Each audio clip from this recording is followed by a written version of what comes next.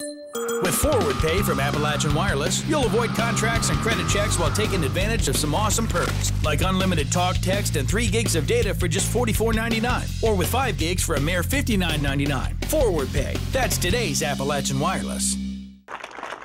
Governor Matt Bevin, along with other local and state officials, were in Paintsville today to announce the opening of a new training facility. The new H-Tech Center will offer training for advanced manufacturing, mostly in computer numeric control machining, which is widely used in automotive and aerospace manufacturing. The primary goal of bringing this type of facility to the area is to retrain thousands of out-of-work coal miners for careers in advanced manufacturing. There's a global shortage in this industry, and our men are uniquely and exceptionally qualified as a result of their many years of coal mining.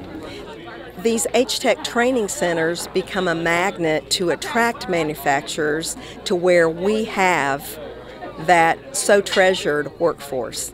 So as a result of many, many years of coal mining, we have developed a possible gold mine. Governor Bevin said Eastern Kentucky is well suited for manufacturing jobs. Here's what I know. With all due respect to everywhere in Kentucky, the work ethic in Eastern Kentucky is as fine as anywhere. That's, I think, unquestionable. There would be some that would say it's no better than ours, and fine, we'll give them that argument. But it's as good as anybody, anywhere.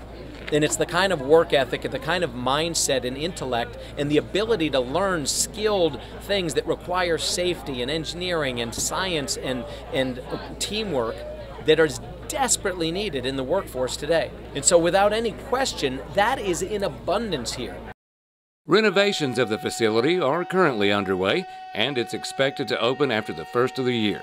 Reporting from Paintsville for EKB News, I'm Sean Allen.